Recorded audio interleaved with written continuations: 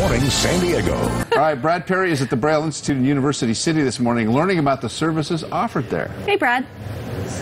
Morning, guys. We're here at the Braille Institute over in La Jolla, and Jay here let us know a little bit about this place because it's kind of like a hidden gem. Actually, I've driven by this, not realizing that it's the Braille Institute here. Yeah, we are a hidden gem, and we don't want to be. We've got a lot of wonderful things going on here, and we want people to know about it. Yeah, let's talk about the Institute here because you guys take it from people who are legally blind to people who might have partial blindness, right? Correct, yes. So we have the whole gamut of sight loss.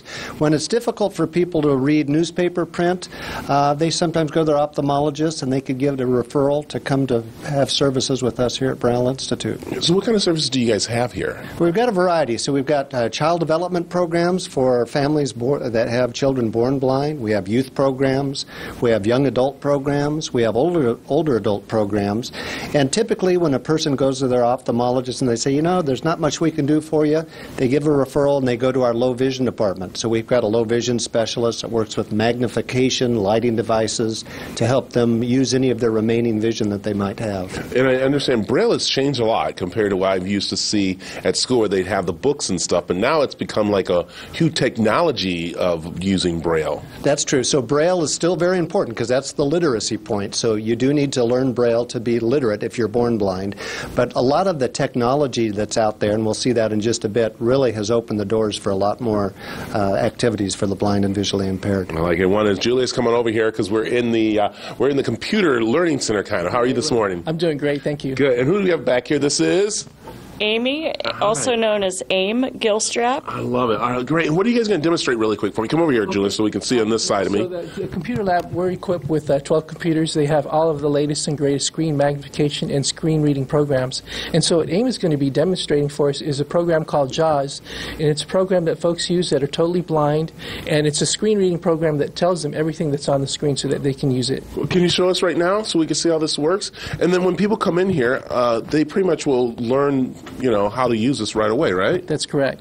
So Amy, what do you kind of like do here? What I do, I'm going to demonstrate how to open up a document. Okay. And what I'm going to first off do here is press the Windows key, that's the Start key.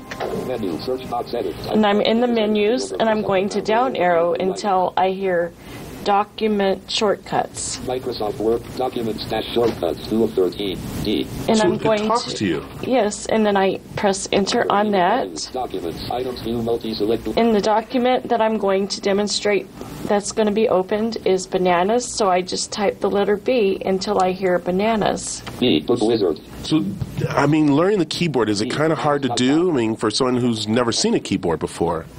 Well, actually, I took typing at a young age. I was 8 or 9 years old when I started learning how to type, and I learned the home keys, how to feel for the home keys. Wow, that is so amazing. And that's some of the thing they do here. And I'll tell you, it's incredible. So, Jay, again, if someone's at home and they need to have the information, they can come right here to you guys and start working on it, right? Yeah, they give us a call. Our number is 452-1111. That's area code 858. And we've got programs and instruction on all different types of things: cooking, computers, fun things, art classes, dance classes, gardening. Just give us a call. I like it. All right, we'll have information on KUSI.com.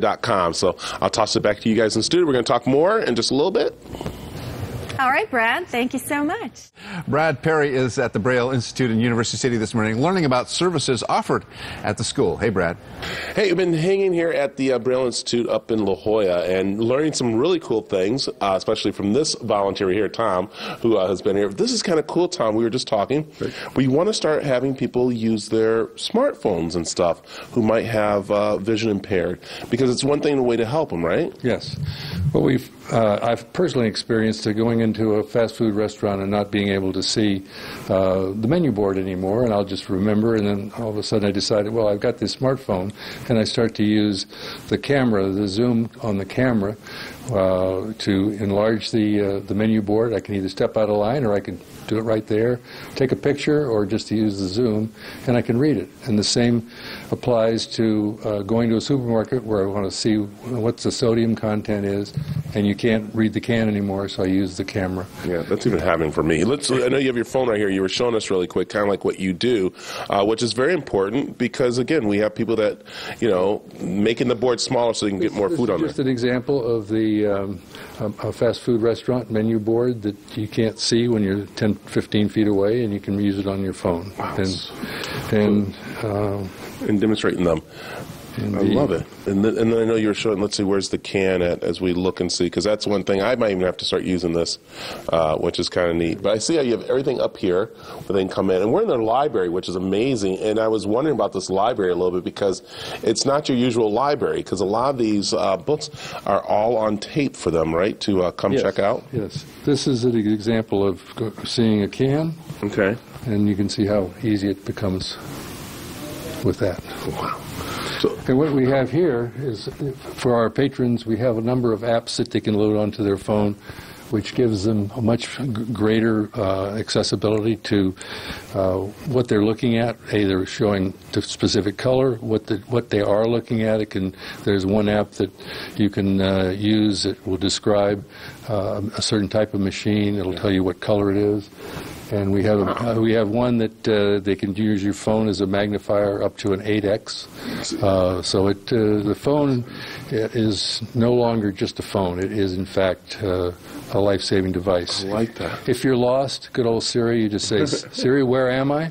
And it will come back and it will tell you you're at 4555 Executive Drive. And that's what you're trying to work with some of the clients. That's what we're trying to do, is to try to get them to use the device to help them in their everyday life. I like it. Hey, Jay, really quick, run over here because I want people to know. Yeah. Again, for people that want to be a part of the Braille Institute, I mean, it's open to anybody coming to who are having vision impaired. You check with your doctors and stuff, and they advise you to come over here, right? Yes, that's true. So we've got classes available for people. We have our award-winning library services. If it's difficult for you to read newspaper print, you would be eligible for our library services. So we have free books, free players that you could get on loan for life for the visually impaired, the physically disabled, and the reading disabled. I like it. There you go. All right, information's on KUSI.com.